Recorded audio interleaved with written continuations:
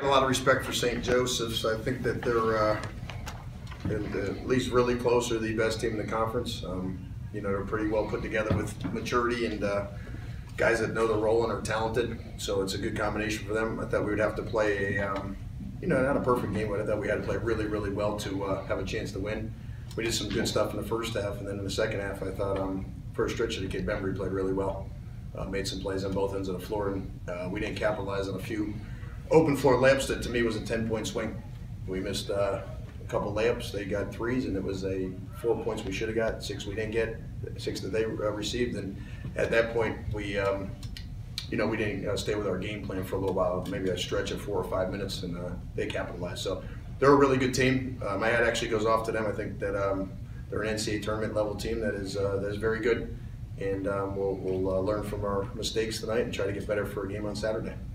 Remember, he eventually did go to the bench with the 4 fouls. Was not doing enough to kind of take advantage of that, and then when he did come back in, he kind of helped them push it back out to 15, 20 points all of a sudden. Yeah, I thought we, you know, we took a little bit of an advantage, probably not as much as we could have or should have. You know, we played somewhat of a limited rotation just because of how they play, with, you know, 4 or 5 guards on the floor. And so when we had our advantages, we didn't take advantage. And I think you guys understand, you know, the times we've shot 2 for 22 from 3, that's probably been a tough shooting night for us to overcome. So we did some decent stuff, but not enough to beat a good team. Did it feel kind of like for a little while, kind of the same way the first game played out, where you play them real tough in the first half, and then all of a sudden that kind of that opening stretch, they kind of put the foot down and kind of pull away a little bit? I guess. I mean, I didn't really think back much to the first game. I was kind of concerned about what was going on here today, but I mean, I could kind of see that they were, you know, they were executing on both ends of the floor and doing some really good stuff. They switched Bembry over to CJ after he picked up that 3rd foul.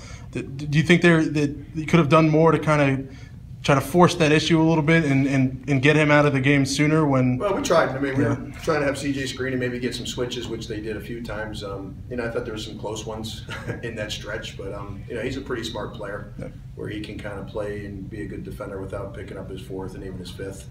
But I thought we created contact a few times, and you know, I wouldn't say it was a foul, but I'm just saying we created some contact to try to see if we could get him his, because they're, and I would say that he makes them one of the elite teams in the league because of what he does from on both ends of the floor. Jabari, was the block shot that they had there? You guys had cut the lead to 8 and were going down. You guys were going down for the central layup, and they had the block shot too, and which kind of sparked them, and they ended up with the 3 at the other end. That kind of seemed like that kind of switched momentum their way. Yeah, that was a really good play. It was a good block. I thought I was going to get the layup, but unfortunately he blocked it. It was a really big play for the game. DK, it seemed like especially when Bembry came back in, that St. Joe's kind of settled themselves. Yeah, I mean, you know, that happens a lot of times when your best player or one of your 2 best players comes back in, and he's, you know, he's pretty mature for his the way he plays, and I think he settles them down. I mean, even the way he kind of operates with his teammates, I think he's a calming influence, and they know he's a good player. And yeah, when I saw him come back in, I thought that he was going to help them kind of settle some things down. Dante, you went after him, especially in the first half, really aggressively. Did you feel like that was the way that you had to play if you were going to match up against him and kind of force the issue and try to create some of your own momentum that way?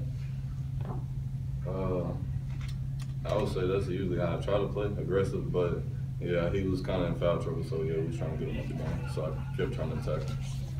Is that a little bit of a Charlotte versus Charlotte thing? It looked like you guys were enjoying that matchup.